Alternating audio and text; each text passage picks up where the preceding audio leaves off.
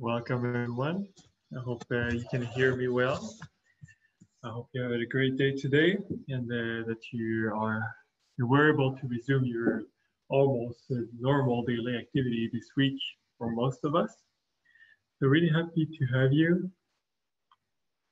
Really happy to have you live with us. And for some of you that are not able to free themselves in order to be with us live, well, we really welcome you too for this recording. So today, the webinar is really my personal favorite. It's about healthy knee function. So we've been discussing all these issues and biomarkers that can help us identify why our patient has pain or why he has a progression of OA or so forth. But today, we'll see really how should the knee perform a normal gait, but also a normal way to absorb the impact, to stabilize itself, and to push out. It's really what we're looking for in order to restore and reestablish the good function of the knee. So it's really going to be, I hope, extremely useful and practical, and hopefully you'll enjoy it as much as I did when preparing it and when studying these things, in fact. So we'll start. Just a reminder of what we're talking about. We're talking about gait, and we're talking about movement. We're talking about three planes of motion, right? So the first plane of motion that we see on the left part of the screen is how the knee bends and extends during a movement. Here we're talking about gait. So the more positive the numbers are, the more banded the knee is, or the more in the flex position, and the more towards zero you go, the more extended you are. In the middle graph, you see the frontal plane, which is, does the knee is really well aligned, or does it go more into varus or valgus alignment? And you have the zero, the more positive you go, the more varus you are, and the more negative you go toward downwards, the more valgus you're going to be. And lastly, you have the rotational plane or transverse plane. So again, you have the zero in the middle, and the more positive you go, the more external or lateral you go into rotation. And the more negative you go, obviously, you're the most internal rotation or the more medial tibial rotation you are. So that's what we're going to look at, is how should a normal task be performed for the knee. But also we'll do correlation about which muscle helps the patient do a normal movement or a normal task. So you see here just from this graph, which is a contraction and synergy of the muscle recruitment during gait.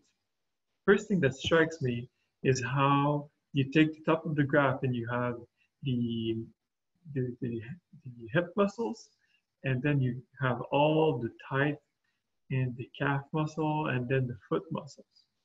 So you have all the lower limb muscle all together, and you see that each of these muscles are going to participate at one point during a simple task of gait.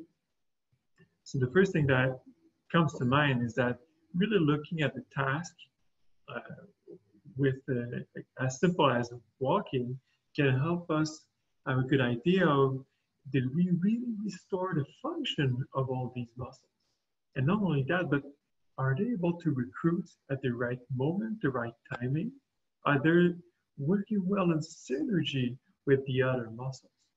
So we see that all these muscles have a very specific moment function in order to be functional and to activate. And you want them to activate at that moment, but you also want them not to be engaged at the other moments.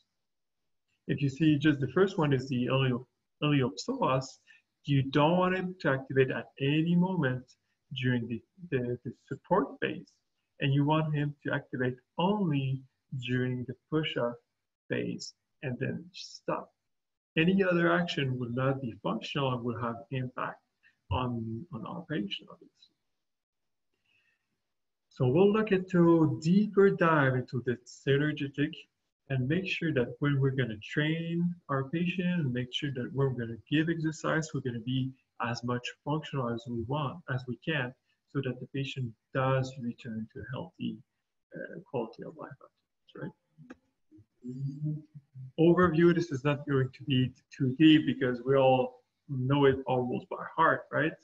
But what we're talking about when we're talking about heel strike or initial contact is really the beginning of weight acceptance, where you have at first no weight and then you start with the heel striking the ground. And the first thing that you want to do is have a loading response. You have to absorb the impact. So this is the first 10% of the gait. And it goes out almost up to 20% in order to finalize the weight acceptance. And then starts the stance phase where you did absorb the impact and you kind of just support yourself on one single leg. And then you finish with obviously the push-up phase where you already started on the other limb to accept the weight with the heel strike, right? And you kind of shift your weight from one limb to the other. And finally, doing swing, you're off the ground and bringing your foot forward.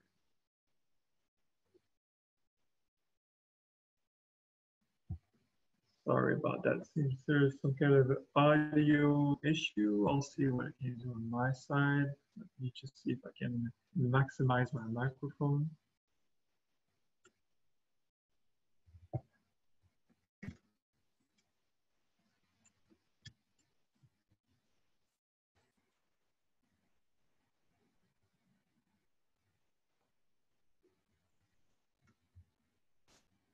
Is it a little bit better? I hope. It's the best I can do, I think.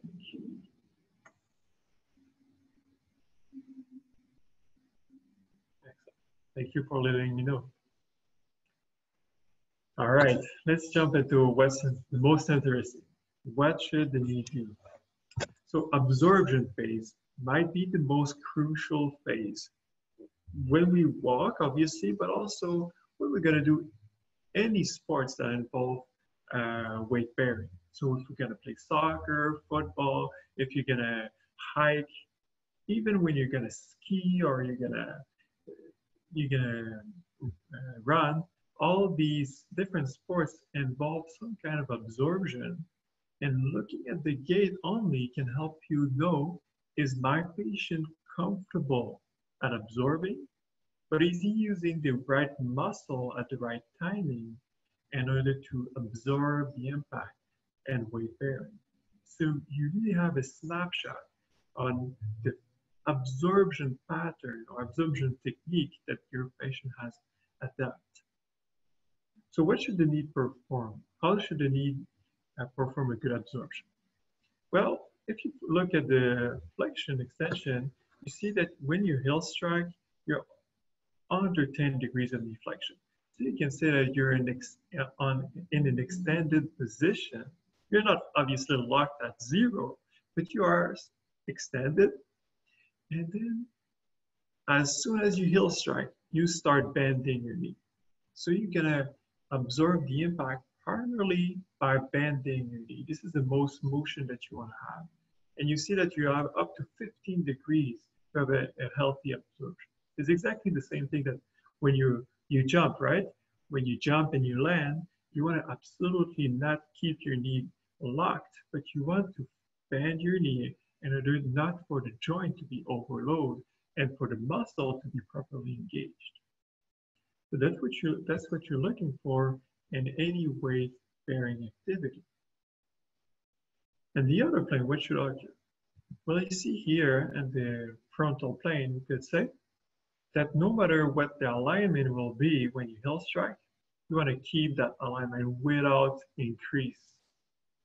So you see this is a real zoom in vision that you have in one graph, but a healthy patient will heel strike maybe at 1 or 2 degrees, so really close to neutral, typically a little bit varus rather than a little bit valgus.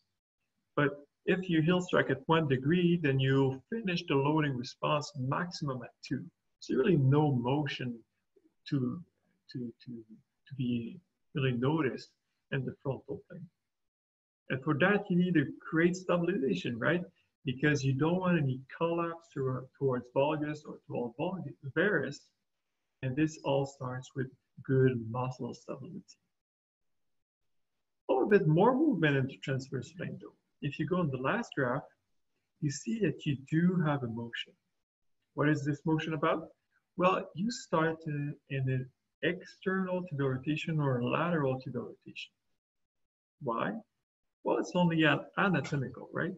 Because when you do have this external tibial rotation, well, sorry, when you do have this extension of your knee in order to heel strike and this extended position, you also have this screw home mechanism, which is a passive mechanism, right? Where when you extend your knee, because of the length of the condyle, naturally the tibia is going to go toward external tibial rotation passive. So this is not a big motion. We're talking about less than 4 degrees, but still you're going to be in that position while heel striking. And then as soon as you start bending your knee, what's going to happen? Well, you're going to unlock that screw home mechanism. So you're going to return towards 0. And that's what you see here on the healthy patient. It's unlocked, and there's a small motion of around 4 degrees to go towards 0, but then stabilize close to 0, not really into too much internal tibial rotation. So again, that requires a lot of control. You want your tibia to do this motion of unlocking, but not collapse and do internal rotation. You really want that to be stabilized in neutral position. Why? Well, because you're absorbing the whole impact, right? At this moment, the knee has to absorb up to 5 to 6 times. Even some studies say, depending on the sports you're going to do, it can go up to 8 times your body weight. So if you're 100 pounds only, your knee at the minimum has to absorb every single step 500 pounds. So you want your knee to be in a neutrally aligned position in the frontal plane, but also to return to a neutral alignment in the transverse plane, having the tibia really well aligned with the femur so that the ACL can be properly engaged. We remember that, right? In order to guide the translation of the rolling of the femur on the tibia. You want also the meniscus to be well aligned so they can absorb up to 70% of the impact. And also the tracking of the patella, because the decap is going to enter that catching mechanism. So you want all of this to be well aligned in order to perform this absorption task. So obviously this requires a lot of control. What are the muscles that needs to be retrained and comfortable during absorption? Well, we have the answer on that graph. There's 3 muscle groups. First one is to the hip, and it's the glutes muscle. So again, the glutes are, we know that the glutes are going to play a major role. And we do have gluteus maximus, gluteus minimus, and gluteus medius all activated during absorption. So what's their role?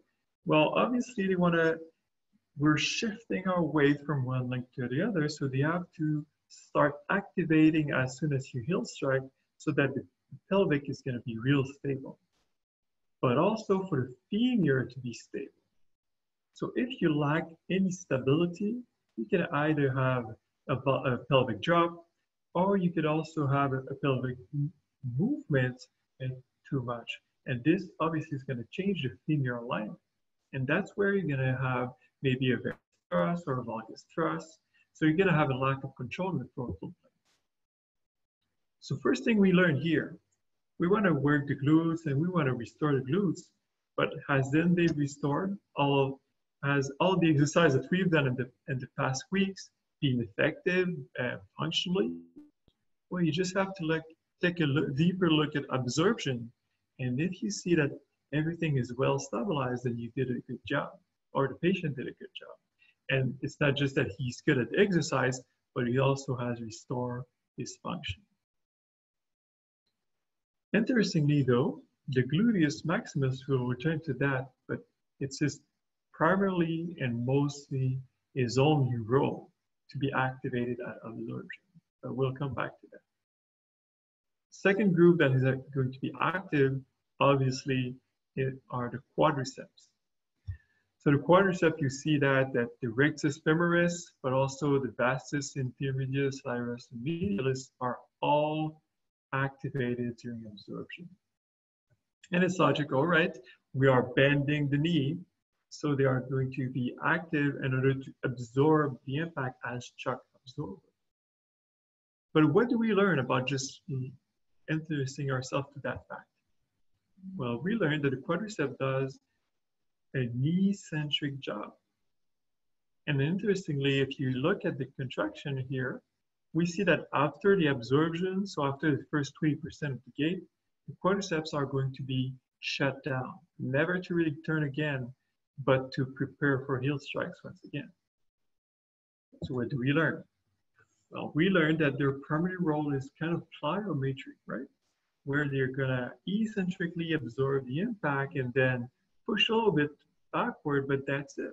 They're not engaged during stance to push into extension. They're not engaged afterwards during push-off and even during the swing.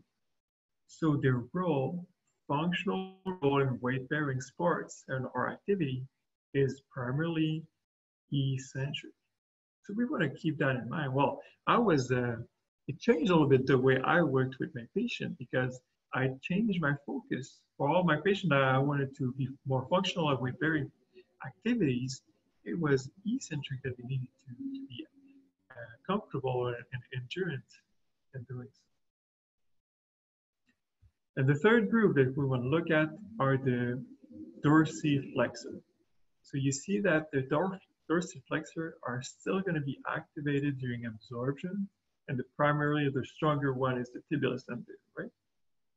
Why? Well, we know that when we heel strike, we do have this foot drop, and you want to really control that foot drop so there's no clapping, and you want to really have a good eccentric control again of these dorsiflexor. What's going to happen if you don't? Well, it took time and research for us to discover that, but it is linked, in fact, with the control of this internal or medial tibial rotation.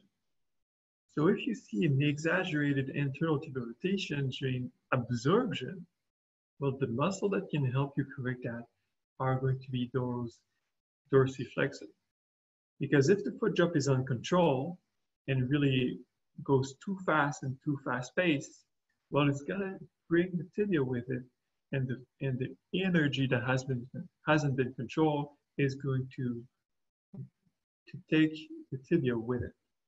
So surprisingly, anyway, for me, I was not gonna think about it as a solution, but in fact, when we do retrain the eccentric control of these muscles, we do have a better stabilization of the internal tibial rotation, and we keep the tibia to 0.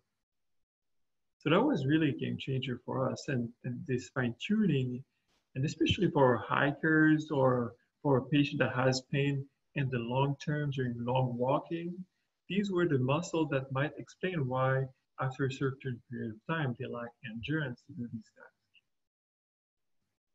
Anyway, so we go back into more detail about these quadricep muscles. We see that they're going to be engaged with a co-contraction with the hamstring during heel strike. So at heel striking at 0, you do have the hamstring here on the second part of the graph that are activated to the maximum, and then the quadriceps that are highly activated too. So you do have a bracing for impact, just as you're going to heel strike. And you need that synergy so that when your knee is going to be almost in an extended position, he's going to be comfortable not going back towards locking itself into extension, but really heel striking in a controlled fashion. But as soon as you heel strike, what is going to happen is that your hamstring has to completely shut down. And you see that on the graph, right? And the first 10%, they're going to go almost to zero. So you really want these hamstrings synergy with the quadricep to work together for a really short period of time, and then let go the quadricep to do their job. What's going to happen if this has not been restored? Let's say we have an ACL patient, and we did try to restore the equilibrium in between the hamstring and the quads. So have we been successful or not? Well, if the patient is not comfortable with that synergy, he's going to adapt a different strategy. He's going to, for example, keep the knee bend and this flexion, this dynamic flexion contracture, right? Because rather than having this difficult synergy from the hamstring to the quads, he's going to just go a full co-contraction that he's going to keep all the way through during absorption. And so he's going to heel strike with the knee bend, and he's going to keep the knee bend all the way through. And this, obviously, as we discussed, will have impact for the kneecap, the pain, even can develop PET syndromes, IT band syndromes, kind of things, because of this co-contraction that's going to occur. And if the patient has not restored the capacity, the eccentric comfort level in order to absorb, he can also just keep his knee completely bent and fail to engage the quadricep whatsoever in an eccentric fashion. So he's going to keep the knee locked and in extended position. And this will reveal to us that the patient is not comfortable in eccentric, maybe after an ACL again, and he doesn't want to go and enter a drawer or something like that. So there's different strategy that can indicate to us that even though we did do some strengthening exercise, well, the patient is not yet at the functional level or the functional comfort that he should. And lastly, if we're interested again ourselves to the glutes, especially the glutes maximus, for me, the glutes maximus has always been a hip extensor, and it is, right? So I thought, well, if he's going to be a hip extensor, if I see my patient fails to have a hip extension during push-up, for example, I'm going to work my glutes, right? But when going deeper into function, we see that the gluteus maximus is only activated at absorption and after he's shut down for all the rest of the gait, never to be activated again before the next absorption. So what did I learn is that, well, if I'm going to help the patient have a better hip extension and I'm going to work with my glutes, it's never going to work. And if I wanted my patient to have better push-up or more power of push-up and I work my glutes, it's completely useless. I was doing something that my patient cannot use because that's not the role and that's not the way the lower limb functions. So working with the glutes, yes, but understanding that his primary role is during absorption to stabilize the hip. Maybe a little bit of hip extension also because it's kind of bringing the hip from a flexion position towards a little bit the extension, but really that is the limit of what he's going to do. So for me, it was really eye-opening anyway. So following absorption, of course, comes the stance phase. Stance phase is really a stabilization phase. And interestingly enough, when we're going to treat runners, the stance phase kind of disappears. And there's no really stance. It's just a quick follow-up from absorption and the push-up. And there's no really pause in between. Therefore, it does reveal, when we look at the gait, it does reveal to us how comfortable the patient is to stabilize himself and how comfortable the patient is to use all his muscle and synergy to have a proper ankle and hip stabilization. So we see that here, during stance, the patient has to go from this flexed position that he adopted during absorption and go into extension again. Obviously, we're never going to lock ourselves into hyperextension or completely extended position. That would reveal that we lack muscle activation. But we're going to go in an extended position. And the other plane, and the frontal plane, again, very little movement. This is really zoomed in, but you're talking about a patient that would be in 2 degrees of Paris, which is mostly neutral, and finish the stance into 0. So we have a small tendency to go a little bit towards valgus, but basically we stay neutral during stance. So again, really minimal movement. And in the transverse plane, we see that during stance, there shouldn't occur any movement. Any excessive internal or external tibial movement during stance would be abnormal. So what we do basically during stance is just go back toward extension. So what muscle will help us perform that task? Well, we mentioned that we're going towards extension. So the most interesting for me is to see that one muscle is not engaged during stance, and these are the quadriceps. So the quads completely stop activating at 20%.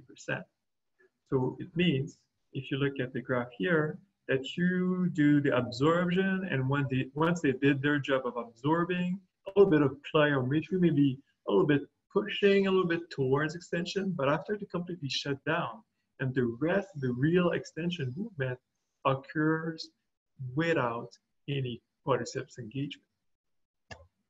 So what do we learn? Well, we learned that it's not currently an active movement that my patient has to do. It's really more that you had absorbed the impact, and then you're moving forward because of the push over the lower limb that you just pushed, and then your body is shifting forward, and so just passively with your body moving forward, then your leg is going passively towards locking itself up into extension. So what you have to do, in fact, is not push, but you have to refrain from having this knee locked and extend an extension, an hyperextension. So what muscle do you need to do in order to limit the extension? Well, one might think, and I might have think in the past, hamstrings are knee flexors, so maybe they can help, right? Keeping the knee from preventing the knee going into extension. But again, looking at the science, we see that none of the semimembranous or the bicep femoris are activated during stance. So which muscle helps you? Well, only the gastrocnemius. So the calf muscle, and primarily the gastrocnemius, because the calf is attached on the femur, right? So it has a flexion capacity. And what he does is when you have the synergy from the quadricep going toward, pushing you towards extension and then passively going there, the gastrocnemius are going to engage and slowly, eccentrically absorb the impact, slow you down, prevent the locking of the knee with the help of the popliteus too, and then slowly push you back toward push-up at the end of the stance. So very interesting role of the calf that we learned here. So what practical lesson do we learn from that? What if I see my patient keeping the knee bent during the stance and I'm thinking, well, I'm gonna push his knee backward with more engagement of the quadriceps? Well, I might fail. Or if I see my patient locking himself in hyperextension, I say, I want him to unlock his knee and I work on hamstring activation, I might fail again. So what I want to do is restore the calf activation. But even more so, I want to make sure that even before that, I had a good absorption. Because if I have a good absorption, and then I have natural movement toward extension, this is the natural synergy that we need in order for the quads to pass the power to the gastrocnemius muscle. So which muscle are going to be activated with the calf? Well, you have if you go down from the graph, you have all the foot and ankle stabilized. And it's logical, right? We are on one single limb. and we have all our weight on our foot and the ankle. So these muscle has to be really stable, really strong in order to keep the tibia well aligned and not having this collapse.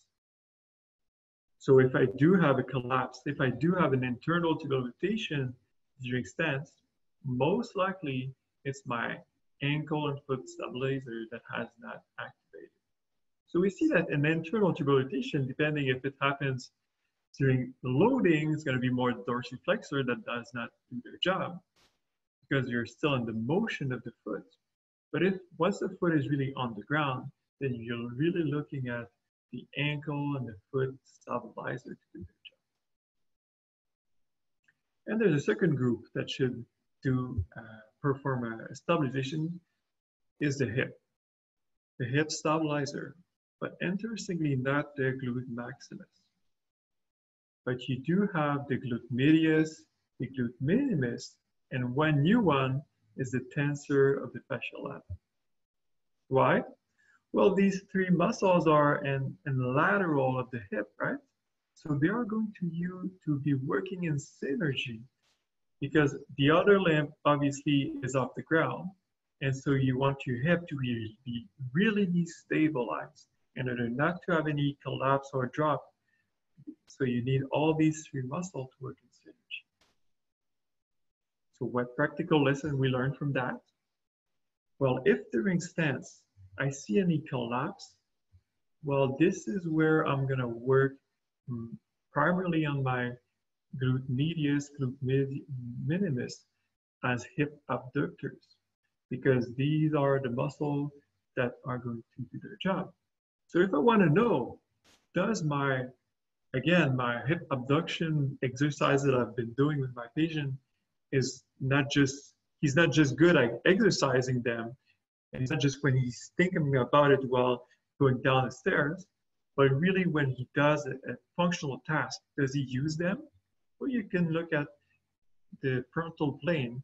Is my patient stable during stance?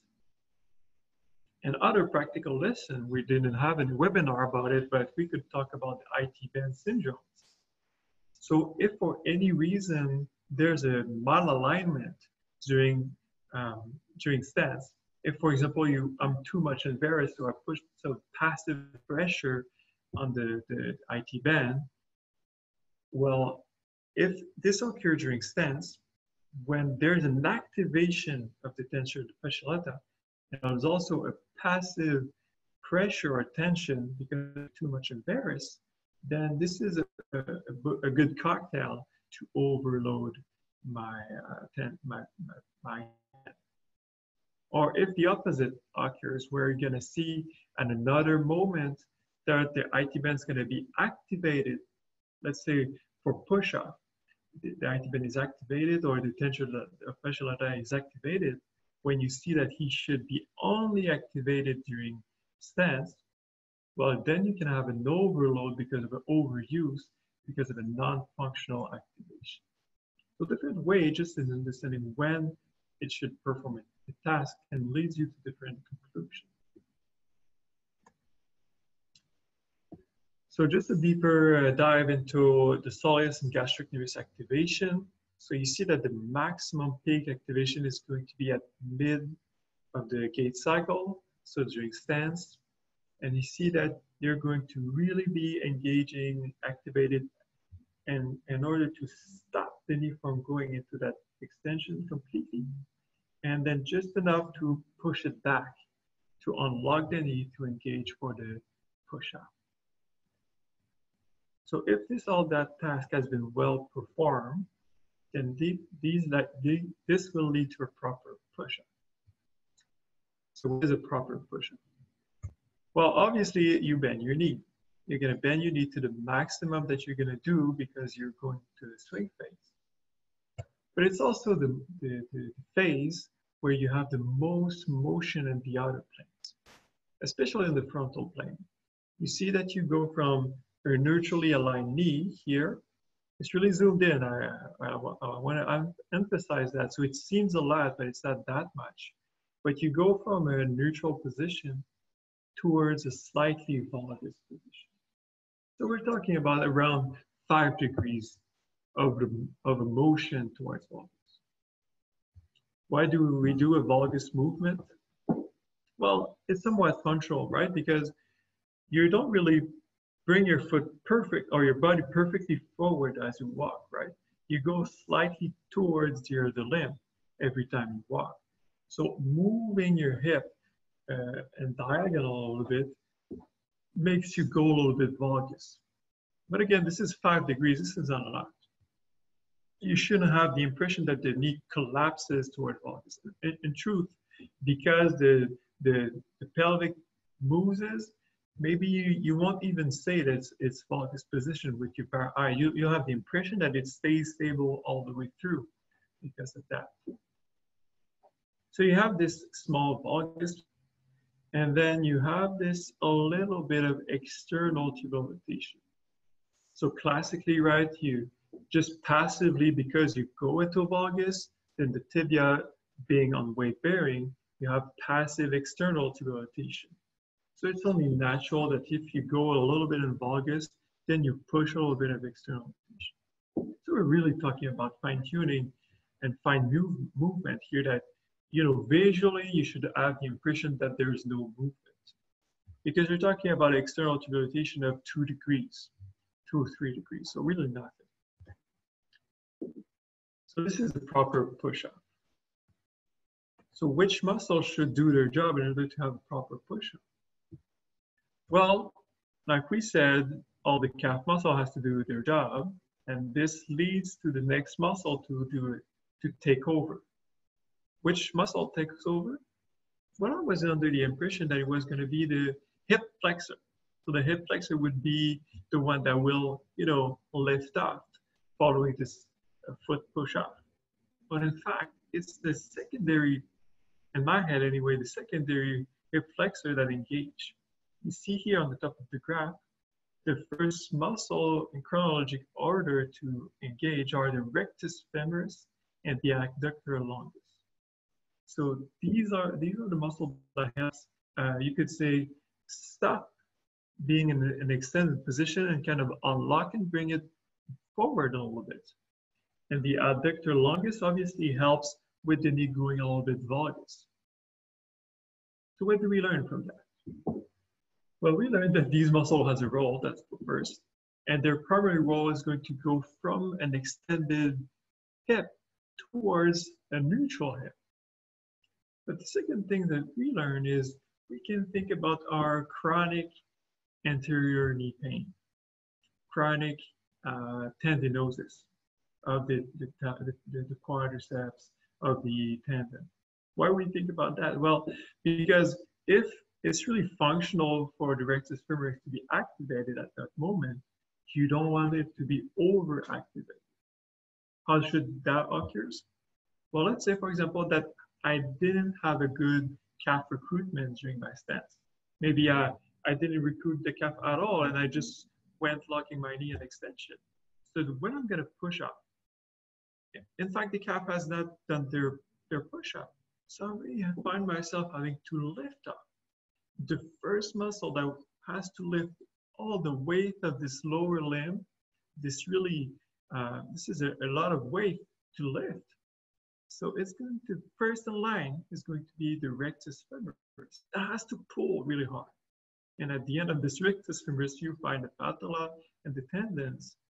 So be aware if your patient tells you, well, I have my pain at push-up.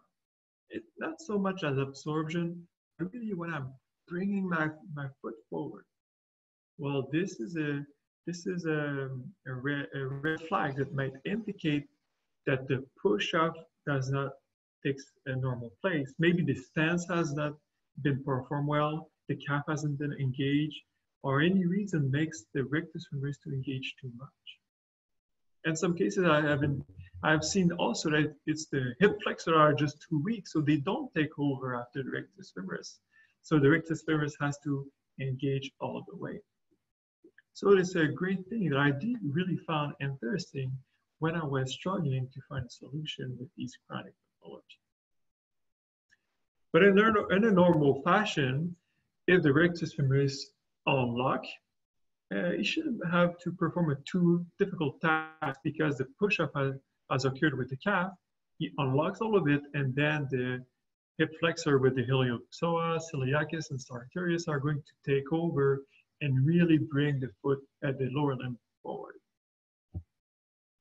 And obviously, if you go more in the middle of the graph, you see all the dorsiflexor. So all the dorsiflexor will bring the foot off from the ground in order to bring it forward. What's going to occur if any of these muscles do not perform their job well?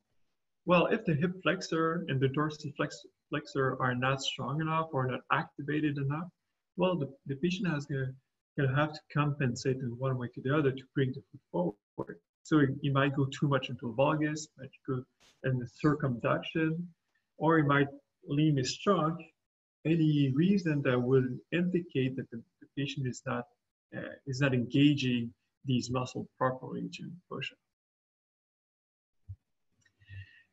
And one last thing about this push-up is that you really want to make sure that if you do have a valgus collapse, so let's say I'm looking at my patient, I see the valgus is too much, is exaggerated. And I say, well, I know the solution. You have a valgus, I'm going to train the glutes. Because valgus is corrected by glutes, right? Well, not right. Because interestingly enough, all the glutes had stopped working at 40% of the cycle. So even before mid-cycle of the gait. So during the push-up phase, if you have a valgus and you work for the glutes, you're never going to correct it. And you might find yourself saying, well, you know, working with the glutes doesn't work because the valgus is still there. Obviously, it's still there because it's not functional. You want to think of other things. Amongst other things that you want to think about is the contralateral glutes. Why do we say that? Well, because during push-up, the other limb has started with acceptance and loading. So the other glutes should stabilize the hip. And if these fail to do it, well, the hip from this lower limb that is in a loading phase, if they fail to stabilize and you do have a pelvic drop, well, this limb that is pushing out might go more into valgus because of that. So you want to think about the contralateral glutes amongst other solutions. So very interesting to really, well, for me anyway, it was really eye-opening to understand the role and the limit of these specific muscle groups. We went through that. So last word about these iliopsoas is with the dorsiflexor acting at this moment. So the muscle acting during the push-up are amongst the only ones, in fact, that do perform a concentric task. So all of the other that we've seen so far are really eccentric or stabilizer. But these are really concentric, doing their natural work that we would think of. But it's really the only phase where you see that. And finally, swing and heel strike. Well, obviously you go back in preparation for weight acceptance. So what do you want to do in order to prepare for that? Well, obviously you're going to extend your knee in order to have this good position, not bended, but really close to extension for heel striking. And the frontal plane, you go back from this maximum valgus, this slight valgus that you had, and you'll do a motion to place your lower limb while in a good proper alignment to have a functional heel strike. And lastly, you have this passive external or lateral tibial rotation. All the while you go into this extension, you'll also go slowly into this external rotation. So again, this is 4 degrees, so it shouldn't be too much, but it's normal to see slowly the foot going and positioning itself at heel strike a little bit in external rotation. But what would not be normal would be for you during the push-up to see the foot going out like this. it would be that rather than the slow external tibial rotation occurring slowly during the swing and reaching maximum at heel strike, the patient would have a drastic external or lateral tibial rotation during push-up. And at that moment, the knee is bending rather than extending. So it absolutely has no link with a screw-home mechanism. It's really a movement toward external rotation. And that would indicate that the patient is pulling an external rotation in order to bring the foot forward, in a compensation way. So that would lead to over-recruiting of the pes femoris, over-recruiting of the tensor of the fasciolata, because these are the two muscles, the IT band and the pes femoris, that can pull the knee into external rotation. So these two muscles should never be activated during push-up.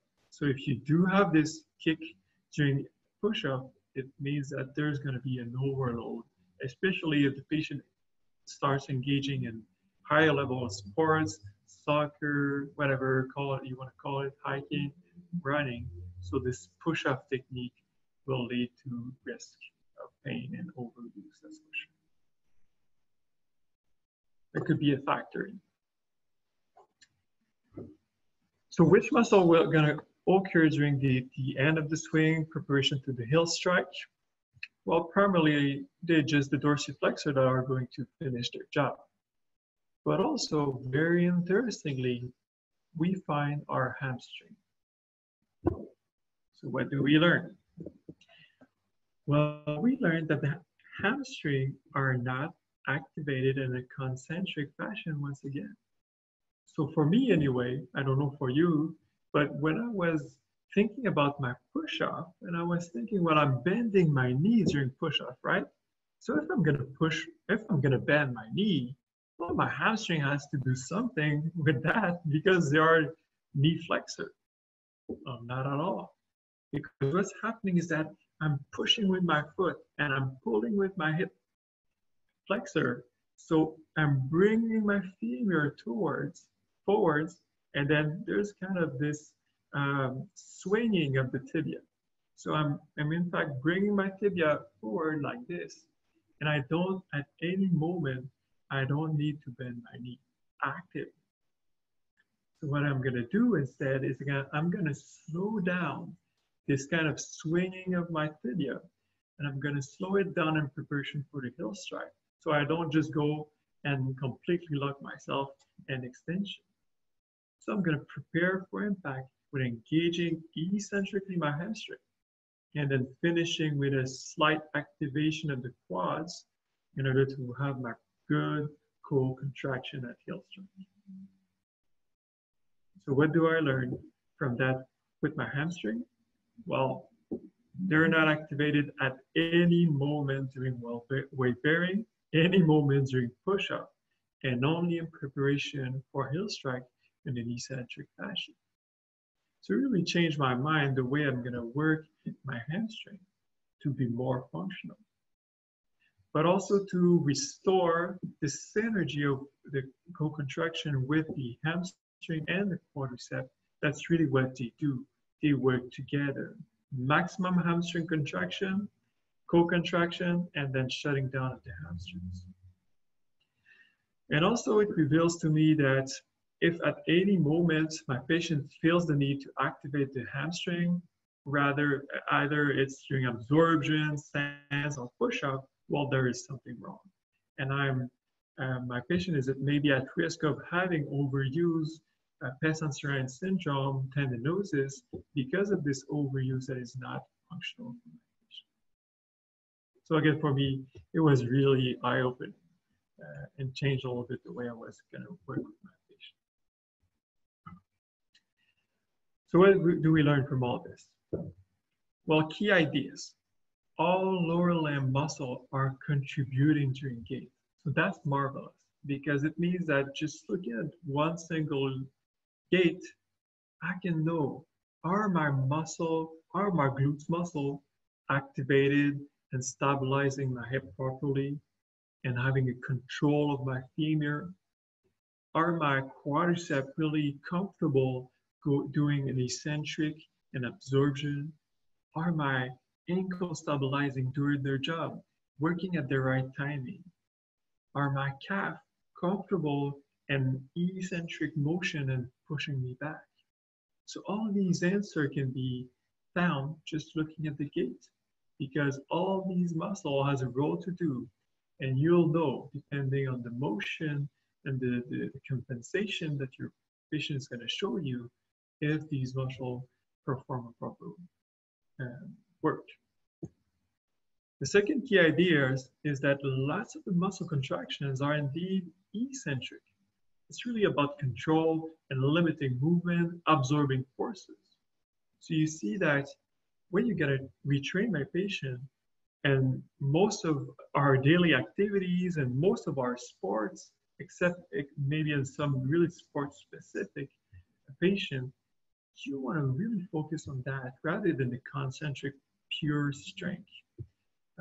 You want to really have an eccentric if you're talking about most of the muscle, and the exception being the dorsiflexor and the hip flexor. And the last key idea is that the knee function is the result of a multiple muscle. It's really a harmony, a fine-tuned harmony, synergy with one another. What's the key idea? What's the lesson from that? What if we see a compensation? Let's see, you and me were looking at the patient and we'll see that he has a hip circumduction. Well, you cannot limit yourself about correcting this hip circumduction, because in fact, you want to think about the domino effect. If the patient feels the need to do a hip circumduction during swing, is there something wrong with the push-up? Is there something wrong with the stance that hasn't activated the calf?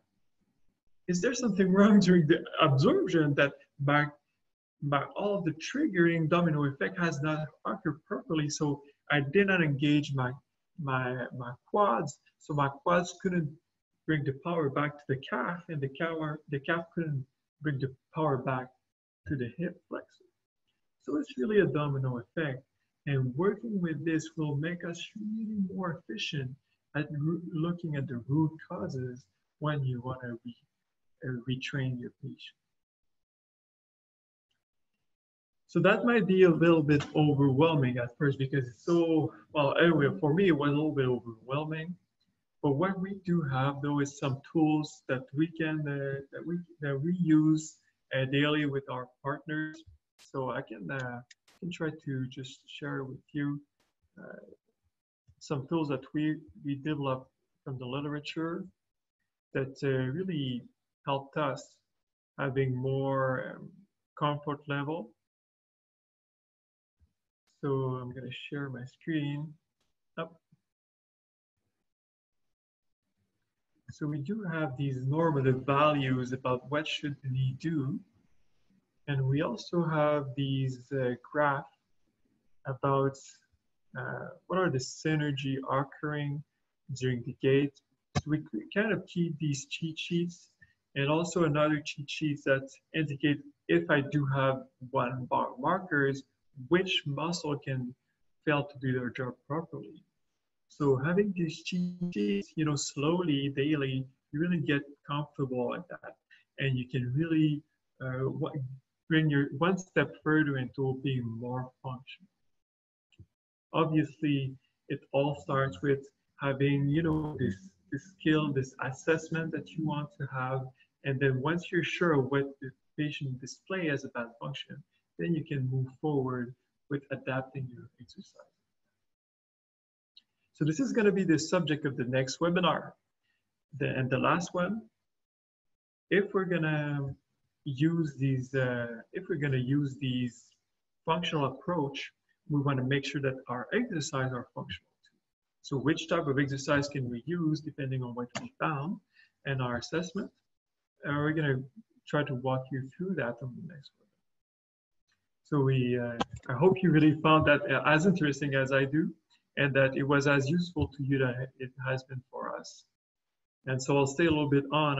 I know it's 12:57, so you might want to hang up. But if you want to stay and open your microphone because you're in a small group, then you're welcome to do so. And please also reach out to us if you want, info@emovi.ca. If you want to engage a conversation, if you have other ideas, if there's something that I did wrong, I said wrong that you want to correct me or add to our knowledge, please share. We're always here to learn more. So thank you very much, everybody.